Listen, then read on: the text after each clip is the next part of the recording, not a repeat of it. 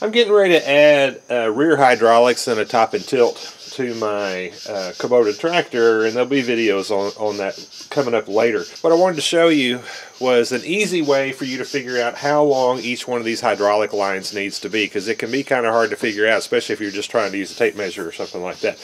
The easiest way to do that is get you a hose, and an air hose works really well because it's about the same stiffness. It's a little more flexible, but it'll give you a really good idea.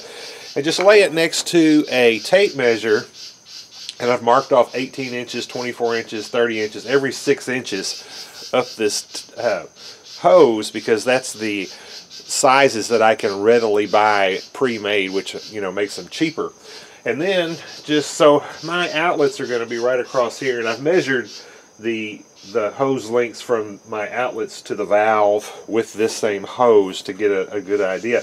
But I just want to kind of give you this as an example. So if this is going to be my hydraulic top link, I just say, okay, well, I'm going to plug it in right here, and then I want to attach it like that, and you can see how that hose loops around like that. And then you come back and you look at, okay, well, that one needs to be 36 inches. Same thing with this bottom one. You can say, okay, well, I'm going to come along, that's going to make that hose loop like that. It's going to plug in down here, and yep, that's another 36 inches. Now for my tilt, it's actually just going to go straight to the valve. So I'm going to run where my valve is up here, and I'm going to come and say, okay, well, it's going to attach right there. So then I'll look at my amount there, and that needs to be 30 inches. And you just continue. So the idea there is just to use a hose like this instead of trying to use a tape measure or a string or something like that. Anyway, hope that's helpful to you. Thank you for watching.